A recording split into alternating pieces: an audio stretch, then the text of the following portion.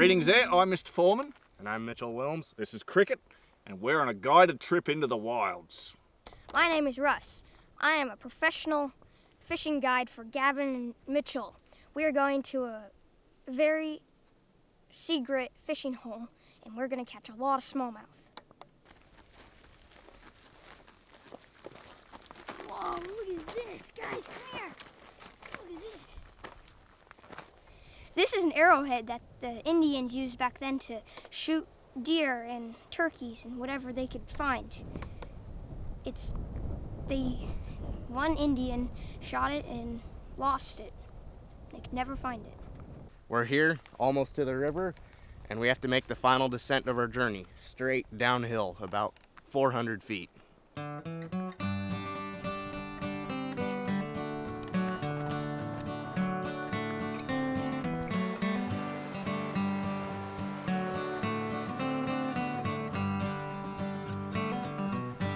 We've got our pro guide Russell over here, rigging us up so that we can go catch plenty of fish.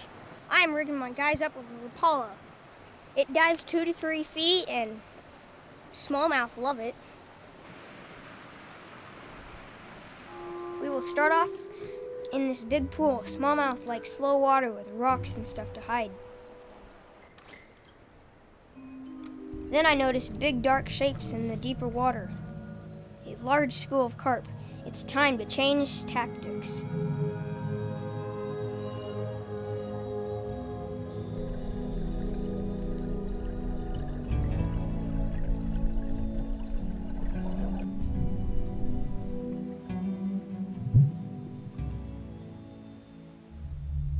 There are rocky ledges we can use to get up a little higher.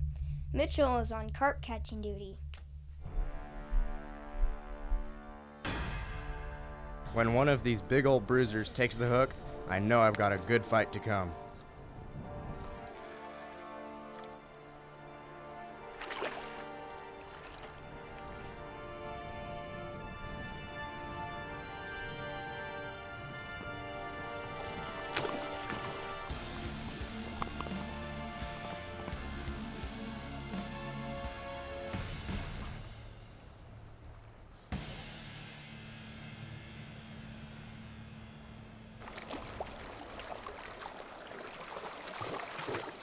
There's cattle dogs, there's sheep dogs, and then there's Cricket.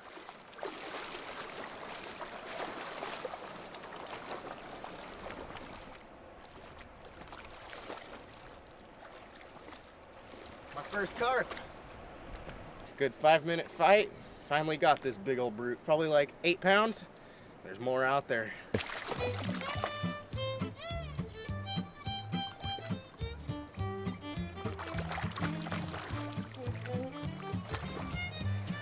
That's awesome. Cricket, you're an awesome dog.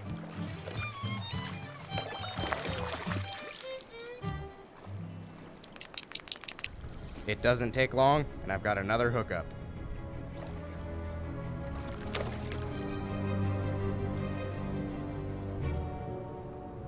Carp number 2 here at our secret fishing spot. Big thanks to my guide Russell for showing me how to catch this awesome specimen. Great fight, another long-lasting, hard-running fight.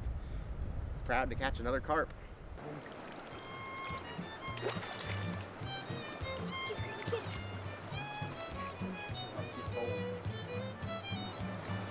There's bigger ones. Hey, you're an idiot.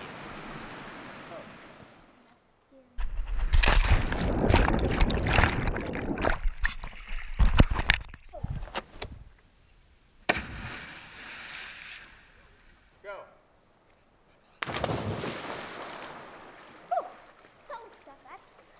I told you it wasn't bad. Oh, it stinks like fish. Now it's time to look for smallmouth in a nearby pond with bushes, rocks, and snags. What's this one, Russ? This is a smallmouth. Is it a big one, or a little one, or medium? It's a medium size. Good. Russ proposes to cover more area and move farther upstream where a mixture of fast flow and slack little side pools await. Russ says it's good to try the fast streams for a chance at either trout or squawfish. Little cricket's finding the terrain tough, while Russ finds another school of carp and Mitchell prepares for battle.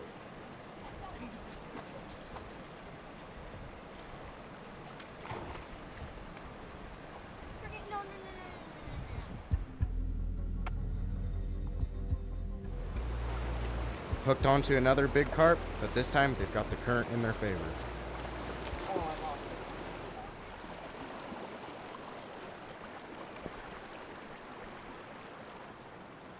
it. We're trying again for smallmouth. They really like the little side pools, and sometimes there's really big fish in the shallow water.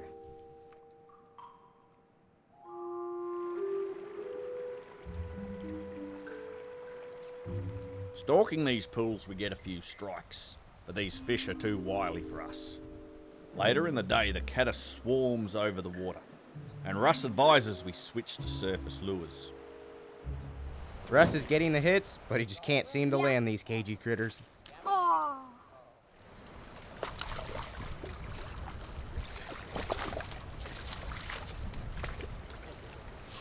The smallmouth, been caught it on a gold and black spinnerbait. Seems to be the ticket right now. It's about 6:30 and the bite has just turned on, the hatch is dying, and the fish are on. Let's go catch some more.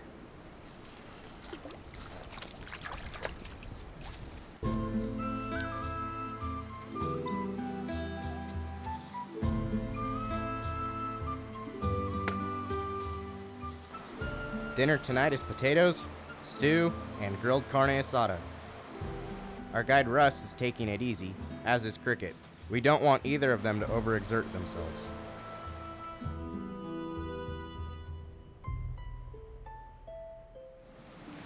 Well, after today's results, we can definitely tell our guide Russ is a professional guide. I've caught quite a few fish. Now, him on the other hand, not so many, but he's doing a great job. Well, today we didn't catch that many fish, but tomorrow, better. This morning we go way up the river into the real wild country, to a big pool below rocky cliffs where peregrine falcons make nests in the caves. The fish here don't see lures, so we might be in with a good chance for smallmouth. Russ loses another one.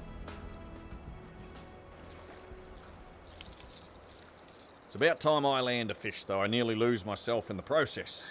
That is my first fingerling of the trip.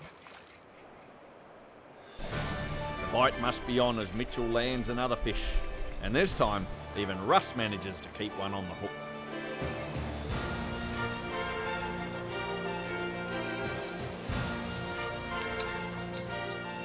And so after a fine excursion out into the wilds, we are faced with a rather lengthy rock hop back home along the bouldery shores of a river with no name.